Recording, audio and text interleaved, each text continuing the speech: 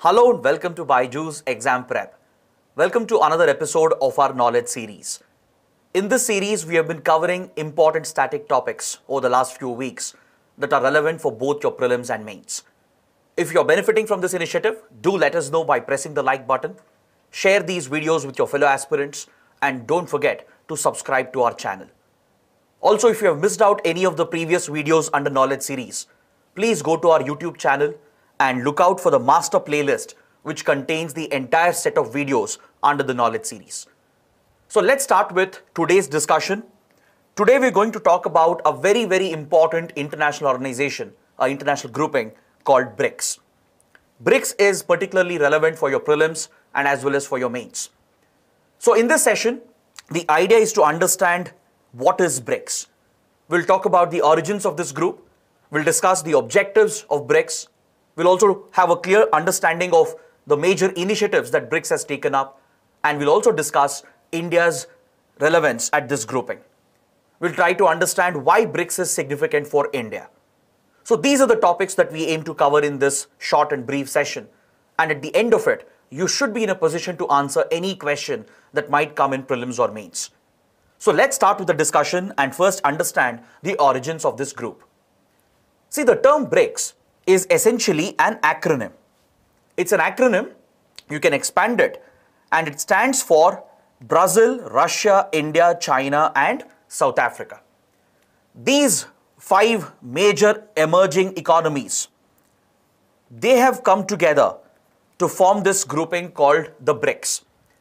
The idea of this grouping goes all the way back to the year 2001, when British economist Jim O'Neill, who was the then chairman of Goldman Sachs, which is a popular investment banking firm, he came out with a research paper. He spoke about the four emerging economies of the world, that is Brazil, Russia, India, and China. He said that these four emerging economies, they have the maximum potential in the coming decades, and they also have the potential to challenge the economic dominance of the Western countries. So this is what Jim O'Neill proposed. He said that these four economies, they have registered tremendous growth over the last few years, and they hold the potential to dominate the global economy in the coming decades. So that is how the acronym BRIC was coined by Jim O'Neill. So South Africa was not a part of it, and this was neither an initiative of the governments of these countries. It was just an idea that was proposed by Jim O'Neill, that he said that these emerging economies have the maximum potential to dominate the global economy and they should coordinate and work together. In this decade, between 2000 and 2010, there would be several developments that would happen, especially after 2005, which would actually bring these countries together and push their governments to form this grouping based on the idea that was proposed by Jim O'Neill when he coined the acronym BRIC. See, the first major issue for these countries was that they wanted to push reforms at international institutions, at multilateral financial institutions such as the World Bank and the IMF. Why?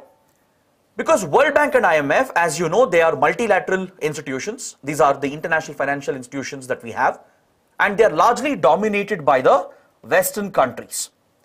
For example, the World Bank is dominated by the United States and the IMF is dominated by the European Union. These Western countries have a dominant position at World Bank and IMF, and they retain most of the voting rights. So even though India, China, Brazil, Russia, even though they registered phenomenal growth in the 1990s, they were never given an equitable position at these multilateral financial institutions. See, at one point, India was taking assistance from World Bank and IMF. But as India grew and as India exploded with regard to its economic growth, India started contributing to the IMF. We started contributing to the global financial order. So naturally, countries like India, China, they would expect a greater voting share so that they could also play a decisive role in deciding on key economic issues, in pushing for global economic reforms. But this was not happening at World Bank and IMF because it was largely dominated by US and the European countries. So this was one factor which actually brought these four countries together. Brazil, Russia, India and China, they all felt the need to work together to push for reforms of World Bank and IMF. That was the first factor which actually brought these countries together, and they started working on the idea of a grouping that would be the BRIC grouping. So in the year 2006, the foreign ministers of these countries, they met on the sidelines of the UN General Assembly meeting, and this was the first time that BRIC concept was formalized. In 2006, the BRIC foreign ministers, they met and they gave a formal structure to this grouping. And then in 2009, BRIC became a summit in itself. It became a formally established organization with summit level status, and the first BRIC summit was held at Yekaterinburg in Russia. The reason why these countries finally came together and formed a summit level grouping is because of the 2008 economic recession. I'm sure many of you would have heard about it. Many of you would have read about it. Back in 2007-2008, in the United States, there was a major economic crisis that was triggered due to the mismanagement of the economy. It's often referred to as the subprime crisis as well. This crisis began in the real estate industry, and due to bad loans that were given out by American banks, due to poor regulation by American authorities, and due to poor management of the financial system by World Bank and IMF, this crisis erupted in the United States, and it dealt a severe blow to the global economy. The crisis that triggered in US, it had a global impact, and the global economy went into a recession back in 2008. So this crisis was largely blamed on the mismanagement of American institutions and also the institutions dominated by the Western countries, that is World Bank and IMF.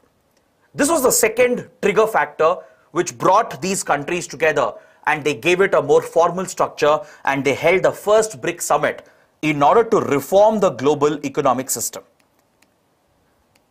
Kindly note down these points. The primary objective of BRICS was to reform the global economic system, reform the multilateral institutions like World Bank and IMF, and to counter the domination of the Western countries with regard to managing the global economy. So the first summit was held at Yekaterinburg only between the BRIC nations. It was still the BRIC. South Africa was still not a part of it.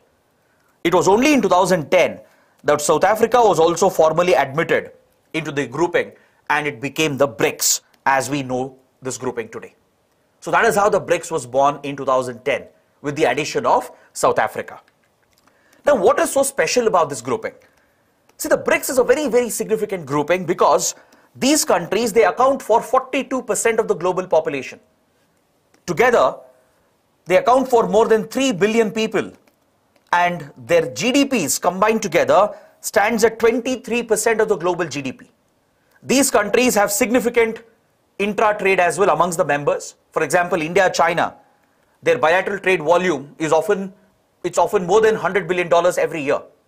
So these countries, they have significant trade amongst themselves, and they also happen to be major traders at the global level, right? They constitute for a significant part of the global imports and exports, and they account for 17% of the global trade. These countries are very large countries as well, like Russia, China, Brazil, India. These are all very large countries with regard to their geographical area. They account for nearly 26.6% of the global land area, and they have around 13.2% of the voting rights at key institutions like IMF and World Bank. This is what makes BRICS such an important grouping and a very significant grouping. These countries have the potential to become the dominant economies of the coming decades, and as a result, they are going to play a significant role at all major global financial institutions.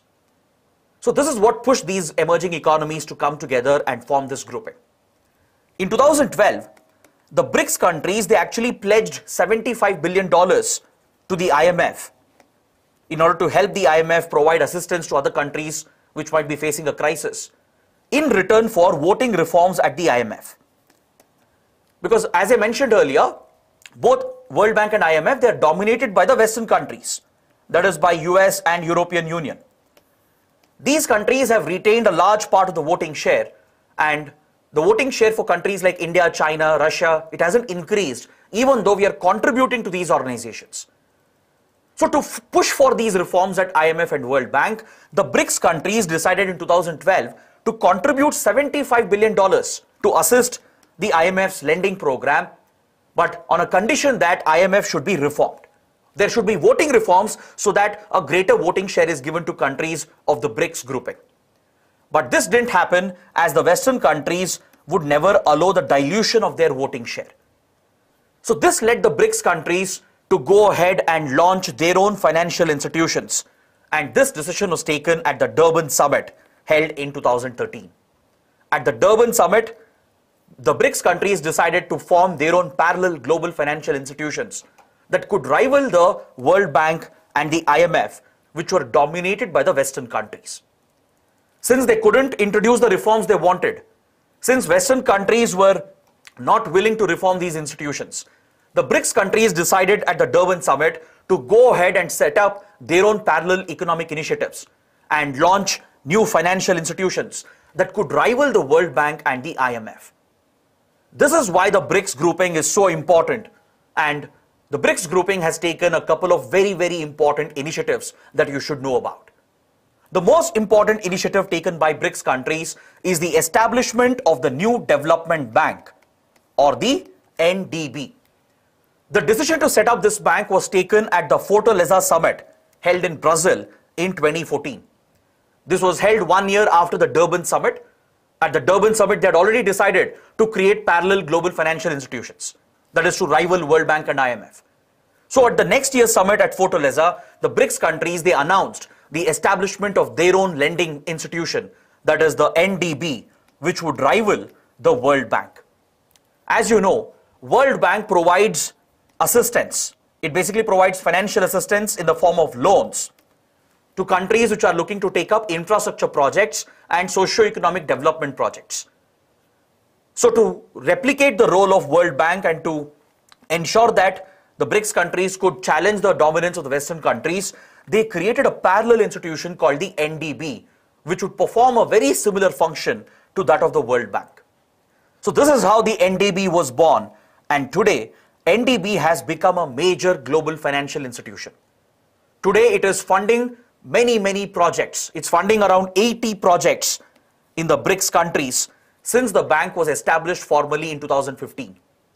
Today its loan portfolio, it stands at around $30 billion. It has given out $30 billion worth of loans, developmental loans, to the member countries of BRICS. So the main objective of this bank is to fund infrastructure projects, sustainable projects that could promote socio-economic growth amongst the BRICS countries. This is the main objective of NDB, and it has funded several projects in the last 7 years across various sectors. The NDB is funding clean energy projects, including in India. It is providing financial assistance to projects in the sector of urban development, environmental efficiency, irrigation and water management, transport infrastructure, creation of social infrastructure in the BRICS countries, and it even provided assistance to BRICS countries during the COVID-19 pandemic. So this is what makes NDB a very significant institution, because today it is able to challenge the position of the World Bank. The important facts you need to know about NDB is that it is headquartered at Shanghai in China, and according to the bank's agreement, every founding member, that is the BRICS countries, they will have equal voting powers. Please write down this point. The BRICS members, who are the founding members of the bank, the 5 countries, they will have equal voting share, and no country will have a veto at the NDB. It's not like the United Nations, where permanent members of UN Security Council, that is the P5, enjoy a veto. It's not like World Bank or IMF, where Western countries have a greater voting share, and hence they misuse the voting share to dominate these institutions. NDB is nothing like that. It's not like the UN, it's not like the World Bank or the IMF. It provides for equal voting rights for all the founding members, and no country has been given a veto power. So all the 5 countries, they take decisions through consensus, and every country has equal rights and equal powers at the NDB. So today this bank is funding several key projects amongst the member countries, and the most important point to note is that the NDB is looking to expand its membership. Is that clear? It's a very, very important development. The NDB is looking to expand its membership. It wants to bring in more developing countries and emerging economies under it. So according to the bank's agreement, any member of the United Nations could apply for the bank's membership. Any country which is a member of the UN could be admitted into NDB. The only condition is that the founding members will have a 55% voting share.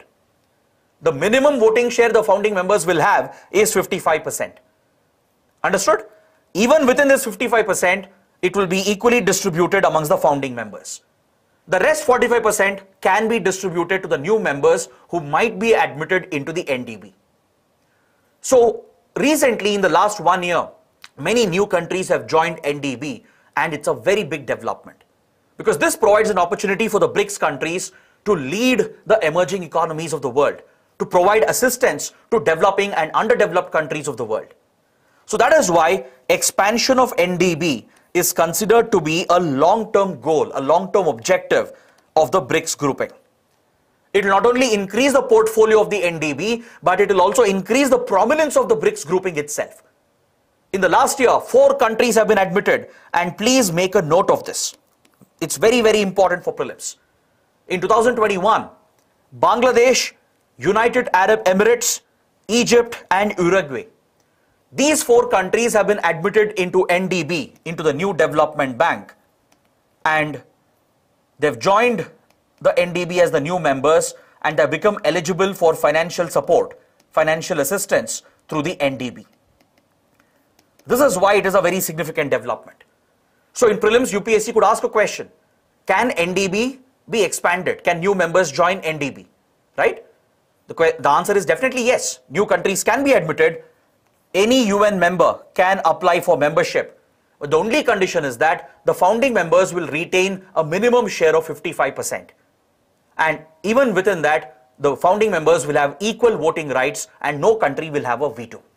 The new members who are admitted, they are given a slightly lower voting share as compared to the founding members. So through this expansion of NDB, it has become a major financial institution today. Along with establishing NDB, the BRICS has taken one more big initiative, that is the establishment of CRA, the Contingent Reserve Arrangement. The Contingent Reserve Arrangement was also launched at the Fortaleza Summit in 2014. It was part of the Fortaleza Declaration. The CRA is a rival of IMF. See, if NDB is the rival of World Bank, CRA is seen as the rival of IMF. I hope you know what IMF does. The IMF provides financial assistance to countries that are facing an emergency, a financial crisis. If a country is facing a forex crisis, or if a country is facing a BOP crisis or a balance of payments crisis, that is when the IMF steps in and provides emergency assistance based on certain conditions. For example, India witnessed one such crisis back in 1991. We faced a BOP crisis, a balance of payments crisis. So then we were forced to take assistance from IMF, but we had to fulfill few conditions that were laid down by the IMF. Right? The IMF will ask the country to devalue their currency. The IMF will ask the country to open up their economy so that Western countries, Western companies will get a greater market share. So all these mandates given by IMF has to be followed by the countries that are taking the assistance. Now Sri Lanka, for example, which is going through a similar crisis, it is still hesitant to seek that support from IMF because IMF's support is conditional. It might compromise the economic sovereignty of developing nations and underdeveloped nations. Why? Because IMF is dominated by the Western countries. They would like to use IMF to gain more market access in other smaller countries. So to counter the IMF, the BRICS countries have set up a parallel arrangement called the CRA, the Contingent Reserve Arrangement, which will provide short-term liquidity support. It will provide any financial support needed during a crisis, during a forex or BOP crisis, and it will provide for currency swap arrangements so that the financial stability of the member countries can be protected. So that is why the CRA is so important, and the member countries have committed a capital of $100 billion. They've started this arrangement with an initial capital of $100 billion, which is readily available to the member countries, that is to the BRICS countries, and they can seek out this financial assistance without having to depend on the IMF. So they hope to expand this cooperation along with NDB and CRA. The BRICS countries are hoping to expand their cooperation, their initiatives, so that BRICS will become the leader of South-South cooperation. See, in international relations, the terms North and South, they don't refer just to the directions.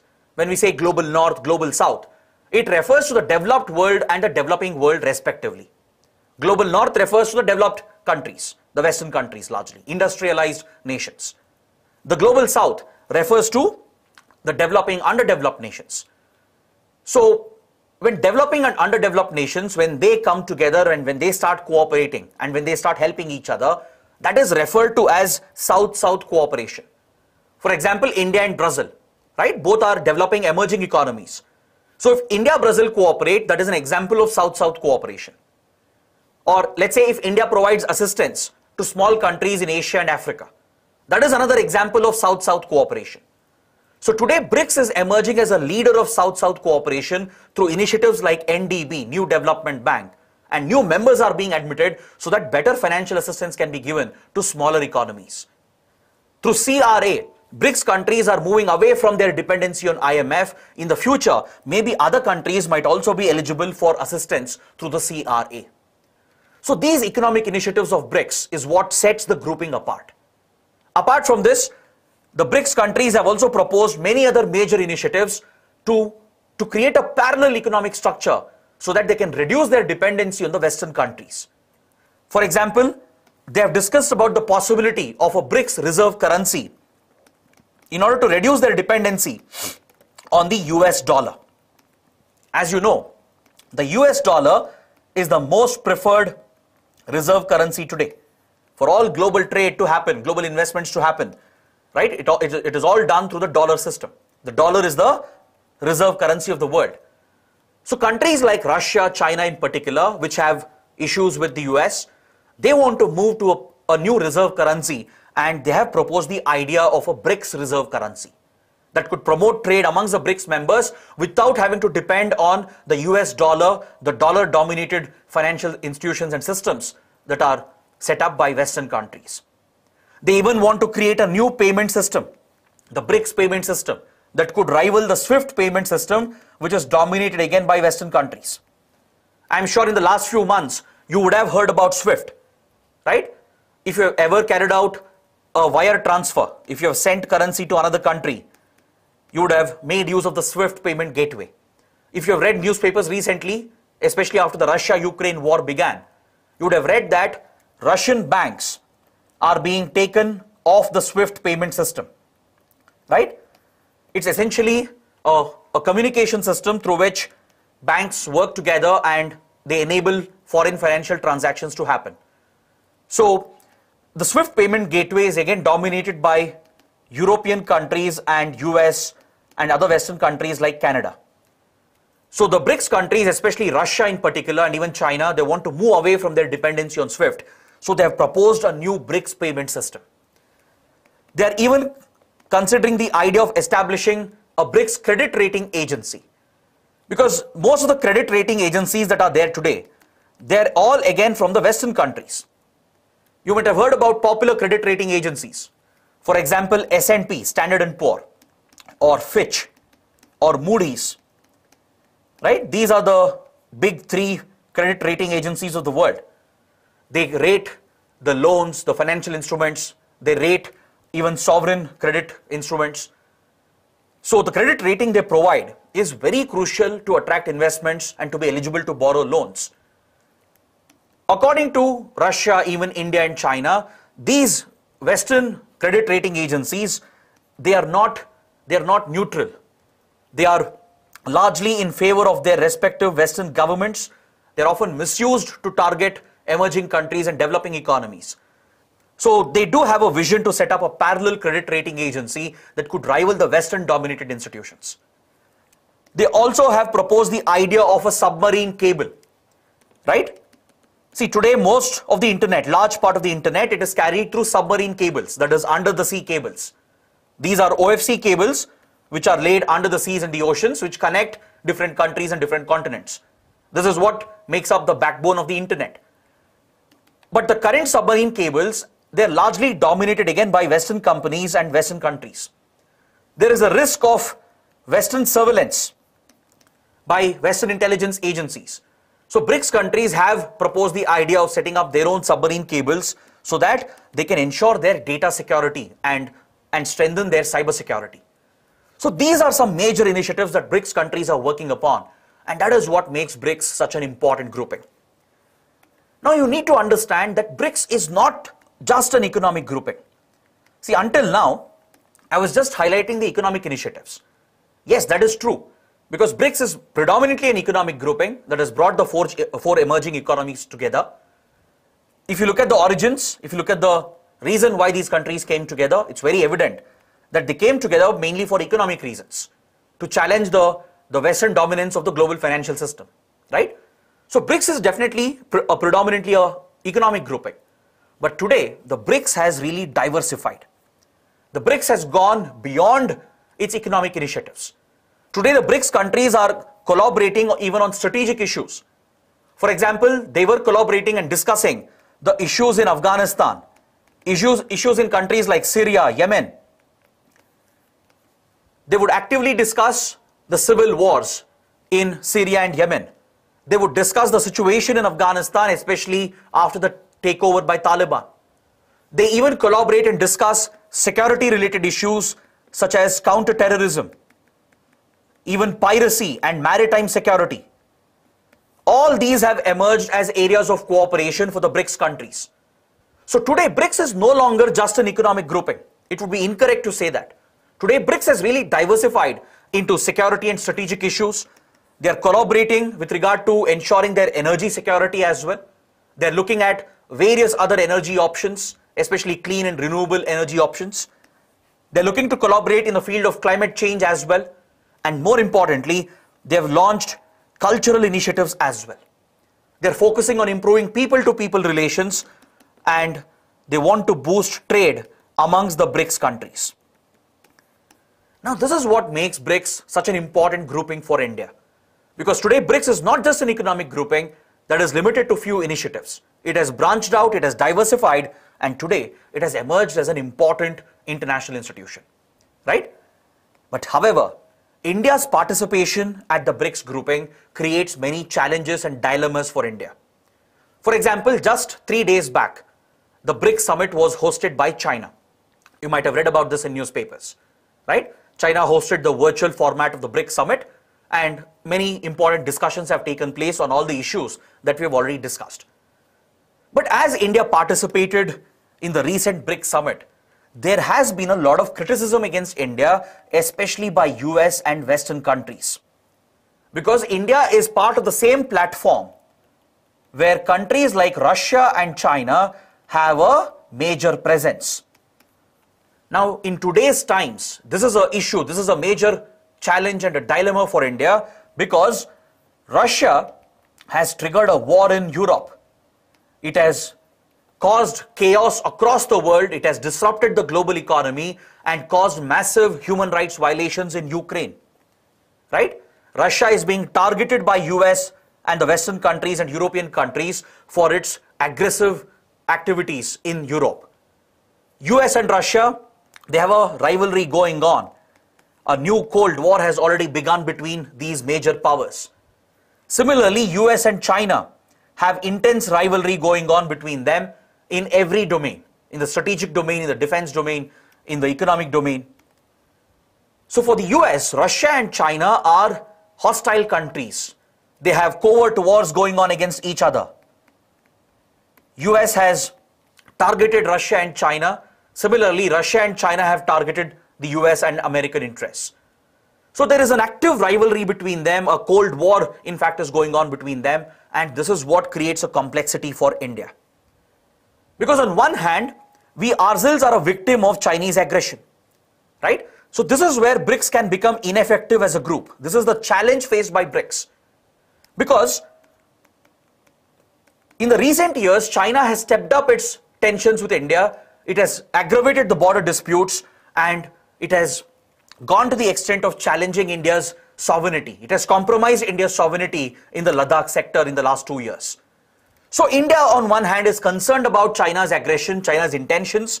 India is at the same time caught in between the Western countries and Russia and China as a result of the Russia-Ukraine war. And this is what creates a dilemma and a complex situation for India. On one hand, we are part of the Quad grouping led by US and the Western countries. At the same time, we are part of BRICS as well, which includes Russia and China. So this is a dilemma for India. It's a diplomatic balancing act that India has to carry out. Few experts criticize India for this. They say that India is not decisive. India tries to be everywhere. It tries to be friends with everyone and compromises its interests. But however, that is just one argument. The other argument is that this is India's independent foreign policy at display. In fact, India has done quite a decent job at balancing these competing interests. See, Indian foreign policy is rooted on the principle of strategic autonomy, right? We are not allies of anyone. We are not allies of the US. We are not allies of Russia. We are good friends of every country which seeks out friendly relations with us. So that is what India has believed in. We have never joined any military alliances, and relations with US should not come at the cost of our ties with Russia. That is what India believes. Ties with China shouldn't be at the cost of our ties with US, right? So India, yes, it is a contradiction. We are part of Quad, we are part of BRICS as well.